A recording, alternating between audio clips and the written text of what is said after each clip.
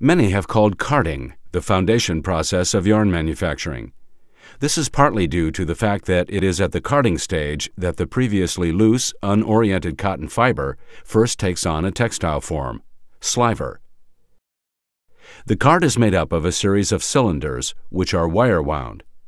This wire has tiny teeth cut into it, and each tooth serves to transport a small number of fibers through the machine. There are also wire-covered surfaces called flats that come in close proximity to the main cylinder. This is the area where most of the carding action takes place. The wire-wound cylinders acting against one another, in conjunction with the flats, are the actions that accomplish carding's main purpose: to straighten, align, and parallel the fiber.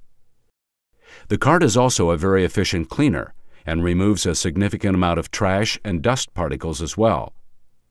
After the semi-aligned fiber is removed, or doffed, from the last cylinder, it is condensed into a sliver using a trumpet or funnel. The sliver is then coiled into a can for temporary storage and transport to the next process.